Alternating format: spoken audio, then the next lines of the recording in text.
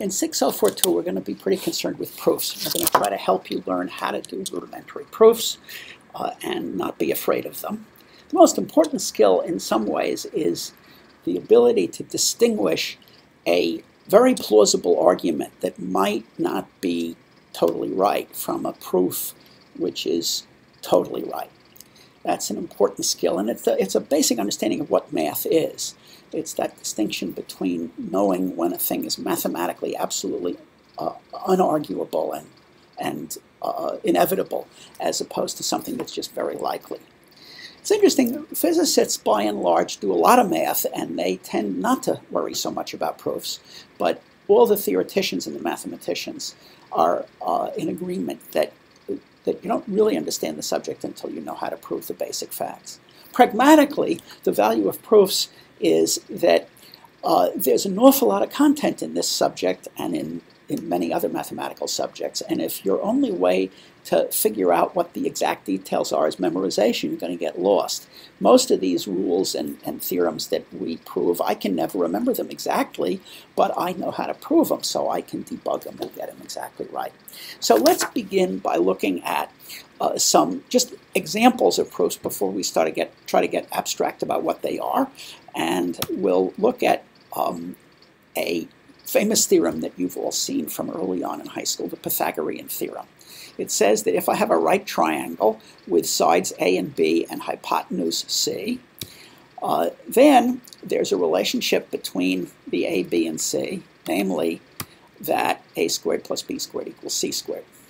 Now this is, as I said, completely familiar, but is it obvious? Well, every once in a while students say it's obvious, but what I think they really mean is that it's familiar. It's not obvious. Part of the argument for the fact that it's not obvious is that for thousands of years people have kept feeling the need to prove it. In order to be sure that it's true and explain why it's true, there's a citation in the notes of a website devoted to collecting Pythagorean theorem proofs. There's over 100 of them, including one by a former president of the United States. So let's look at one of my favorite proofs of the Pythagorean theorem, and it goes this way. There are 4 triangles that are all the same size, 4 copies of this ABC triangle, which we've put in different colors to distinguish them, and a square, which for the moment is of unknown size. And the proof of the Pythagorean theorem is going to consist of taking these 4 shapes and reassembling them so that they form a C by C square first, and then finding a second arrangement so that they form 2 squares, an A by A square and a B by B square. Then, by the theorem of conservation of paper or conservation of area, it has to be that the C by C area is the same as the A by A plus B by B area. And so A squared plus B squared is equal to C squared. Well, let's look at those rearrangements, and probably you should take a moment to try it yourself before I pop the solution up. But there's the solution to the first one. It's the easier of the 2. This is the C by C arrangement. The hint is that if it's going to be C by C, you don't have a lot of choice except to put the C long hypotenuses on the outside, and then it's a matter of just fiddling the triangles around so they fit together, and you discover there's a square in the middle, and that's just where that extra square that is provided will fit.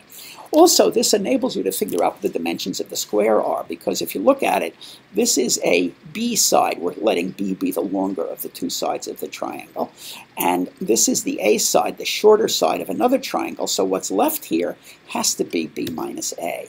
So now we know that it's a B minus A by B minus A square from this arrangement. And that's what we've indicated here. Now the next arrangement is the following. We're going to take the two of the triangles and form a rectangle, another 2 triangles and form a rectangle, line them up in this way, and fit the B minus A by B minus A square there. Now where are the 2 squares? Well, I didn't say that the A by A and B by B squared needed to be separate. In fact, they're not. They're attached. But where are they? Well, let's look at this line. How long is it? Well, it's A plus B minus A long, which means that it's B long. And suddenly there's a B and there's a B, and I've got a B by B rectangle right there. But wait a second. here's a B minus A, and it's lined up against a B side. So if I look at what's left, it's B minus A. It tells me that that little piece is A. And so sure enough, when I add this hidden line, this conceptual line to separate the two squares, this part's A by A and that part's B by B, and we've proved the Pythagorean theorem. So what about this proof? It's really very elegant and it's absolutely correct, and I hope it's kind of convincing. And so this is a wonderful case of a proof by picture that really works in this case. But unfortunately, proof by pictures worry mathematicians, and they're legitimately worrisome because there's lots of hidden assumptions. And an exercise that you can go through is to go back and think about all of the geometric information that's kind of being taken for granted in this picture. Like over here, how did we know that that was a right angle, that this thing was a rectangle?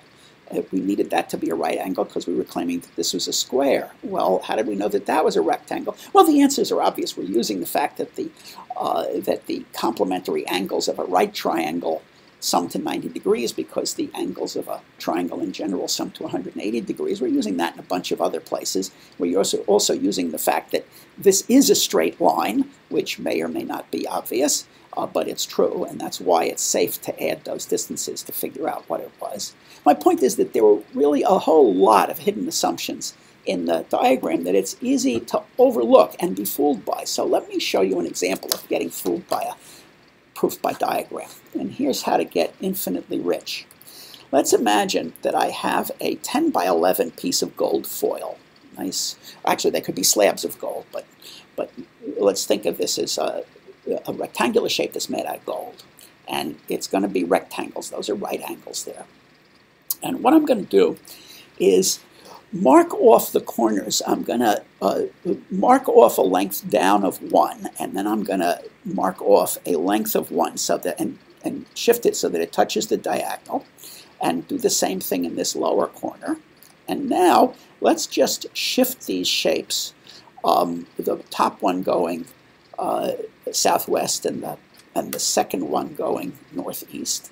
And what I wind up with is this picture, so that I've now got those little red triangles protruding above the shape. Okay, cool. Well, what do we know? This is now side 10 because I've subtracted 1 from its length here. And this is side 11 because that used to be 10, and I've added 1 to its length there. So that's cool because now what I can do is take those protruding triangles out, and they'll form a little 1 by 1 rectangle or square. And suddenly I have this little bit of gold that's extra. But look what's here. It's a 10 by 11 rectangular shape of gold foil again. So I just rotate this by 90 degrees and I start all over again. I can keep generating these little 1 by 1 shapes of gold foil forever. I can get infinitely rich. Okay. Well, there's something wrong with that. It's violating all kinds of conservation principles, not to mention that it would undermine the price of gold. So what's the bug? Well, if you probably can spot this, but maybe you've been fooled.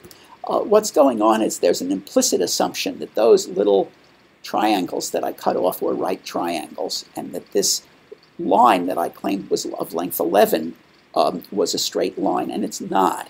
Those triangles have two sides that are of length 1. They're isosceles triangles, but they're lying up against a diagonal that's not 45 degrees. And so they're not right triangles, and that line isn't straight. And 10 and 11 were close enough that it wasn't visually obvious. So this is a way to simply put one over on you with a proof by picture. And if I had been asked to justify how do I know it's a straight line, that bug would have emerged, but you're not likely to notice that if it isn't visually obvious, which is why we worry about some of these proof by